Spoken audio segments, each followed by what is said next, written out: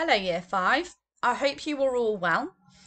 Before we start today's lesson, you're going to have two things with you. You will need yourself a pencil and some paper ready for your final task, but you will also need to have a copy of your witness statements that you wrote the questions and answers to yesterday.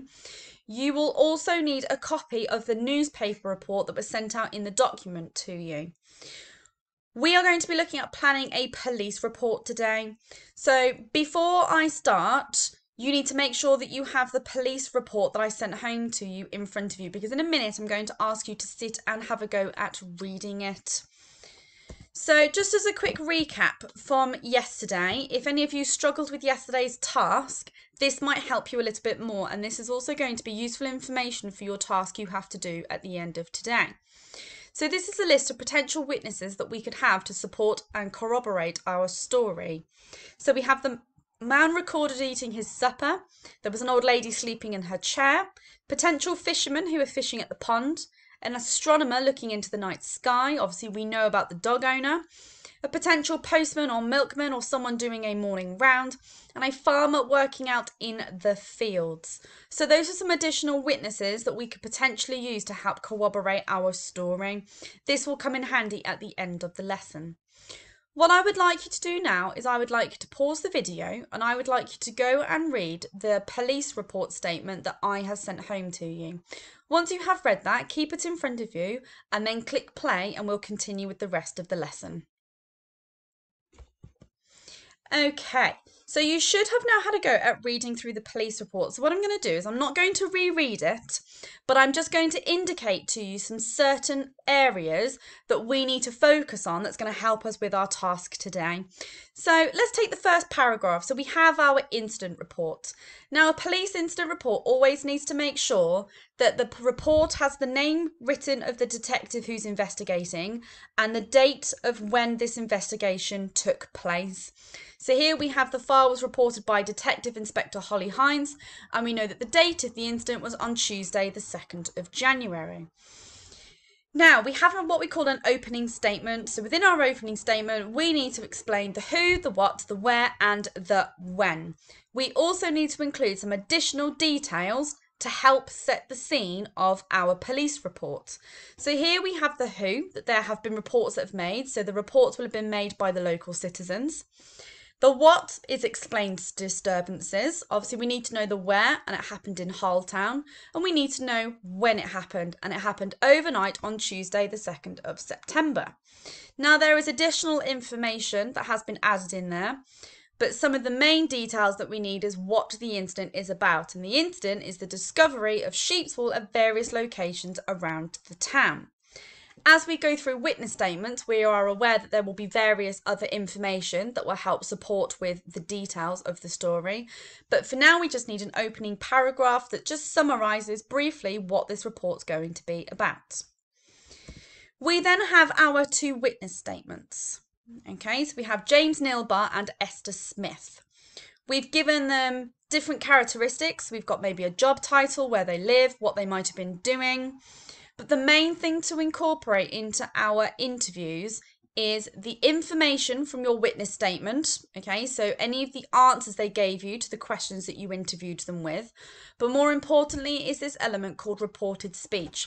Now, we're not going to worry about how to write reported speech today, as we will do that in a later lesson, but this is just a model example of how we report speech, because you will be aware that when we see speech written in a piece of writing, we have various punctuations such as commas and quotation marks, and then sentences of speech. When we write reported speech, we are writing this from a second person's point of view. So this is someone retelling something that somebody else had said. You'll notice the use of pronouns of he and she. He reports, he said, he reported, she claims, she showed. These are all elements that support the witness statements. Now, the information that needs to be included is going to be information that that witness has been able to retell back to the police officer. So when we come to look at this in a minute, you're going to need to have your witness statements from yesterday ready to be able to support you with your task. Once we have our witness statements, we have our conclusion. So this conclusion comes from the point of view of the police officer, and it's a conclusion to summarise the events of what's happened and what their conclusions are as to what the next steps might be, or anything that they may potentially have solved already. So we have additional information of 16 eyewitness accounts that are very similar to the ones to above. So this extra information helps corroborate, so make it more of a solid, believable story that this event happened and this event that took place was true. We also have various additional information that witnesses had interviewed seemed reliable. Okay, they relayed the same information, the same parts of the story. We also have a hint here that further investigations will need to take place. So we have concluded that witnesses have corroborated the same stories, the information seems reliable, this incident that has happened seems to be true, and there's various evidence and witness statements to support this. However, the next step is that there may need to be further investigation that takes place. So the decision that's been made here, the case is yet to still be solved. After the conclusion, we have the recommendations. So this is where the police officer sets out some steps of what needs to happen next. So in this particular one, 4 things needed to happen. Other people in the area that may have been affected will need to step forward and be interviewed. When we interview on scenes, for anyone that's watched any police programs or cop shows or any films or movies about police officers, you tend to have a different team of people who come in and they examine things forensically. They might look for fingerprints on something. They might look for hair follicles. They might look for any items around the houses or the buildings on their crime scenes that they're looking at. So they will need to bring in a team of experts, okay, to have the area examined. They will also need to bring in specific experts for the animals. So they will need to bring in farm experts, so specifically sheep experts, to consult with them as to whether the idea of a flying sheep is a real thing. So not only have they got experts in to examine the scenes, but they have specific experts with relations to the sheep, which seems to be the sole focus of their investigation. Now, because the case has been unsolved, they may need to require more detectives to support within the town area, to support with any of those further witness statements if further witnesses come forward. So those recommendations just set out what the next steps are going to be in order to solve the case. Now, obviously, I still haven't shown you the last page of the book, and I will not be showing you the last page of the book just yet because I don't want to spoil the end of the story.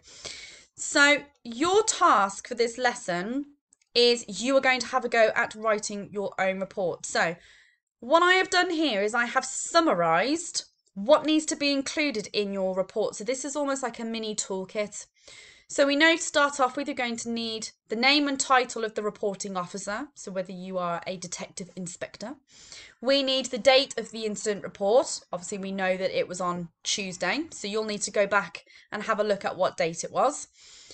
You then need to explain in your opening paragraph the who, the what, the when, and the where. You will also need to include details at the scene. This only has to be a couple of sentences, and you can use the model example that you have in front of you at home to support you with your own police report. Now, you will need to write 2 eyewitness accounts. Now, I know in yesterday's lessons I told you I only wanted you to write 1 as a minimum. Now that you've had a go at writing 1 witness statement and you have an idea of what it needs to look like, you now need to go back and pick another witness, go back through the book and have a look for other evidence, and that you might be able to bullet point straight into your plan today. So have your other eyewitness account to handy, but then go back to the beginning of this PowerPoint and have a look at the list and see if there is another witness that you might be able to put together a statement for. I would not worry about the reported speech at the moment, okay, or the pronouns as such. That will come into our following lesson when we come round to drafting our police report. But for now, you might want to corroborate and write down bullet points of what your witness saw. So this is where you would use your witness statement and you would bullet point the evidence of what that witness saw. You then need to write your conclusions, so a summary of what you have found from your investigations and whether there needs to be any further examination. You then need to make some recommendations. So you might want to call in some experts. Now, an expert who specifically researches amphibians like frogs, they are called herpetology, okay, or herpetologists. So you may want to require an expert to come in and survey the scene. It could be looking at the lily pads, it could be looking at any slime or water or marks that might have been left behind from the frogs. You may also need a forensic team to come in and examine, it could be looking for frog DNA. You may need to interview other residents, okay? There might be other witness statements that you might need that's going to corroborate your story. And you may also need potential officers to support in this, as currently your case seems like it is still unsolved, okay? So that's going to be your task. You are going to effectively draft your police report based on the statements that you wrote. Obviously, you will need to go back and create yourself another one. Had you done more than one witness statement yesterday, well done. You are already a slight step ahead. If you didn't, though, do not worry. It's not a problem. You will not need to have to write a whole load of questions and answers to support you today, but you can pick one of the witnesses of the list, go back through the book, and you'll be able to pinpoint the evidence you need and write it straight into your plan. Now, you only need to write your plan in bullet points. Bullet points, year 5, not full sentences. Today is only a draft. Use the toolkit on the slide before, the example report, and your list of witnesses on the first slide to help you. I will make sure that all of that information is included in the document that is sent home to you. I have also sent home a copy of the book scanned for you. So you may need to go back and have a look at that and reread through the story. And it allows you to be able to examine the pictures a little bit closer to help you. Now, the one thing you need to remember, your report that you are doing is based on frogs, not flying sheep.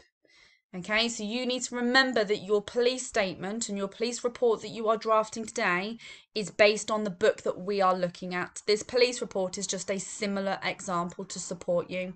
So please remember, frogs, not sheep. So, have a go at writing your draft report. There is a template for you to follow in your pack that has been sent home. Use the book to help you and use the additional resources I've sent home to you as well to support you with your draft writing tomorrow. You will need your draft writing for when we come round to having a look at writing our reported speech, and then next week we're going to look at writing it up in full. Good luck, Year 5.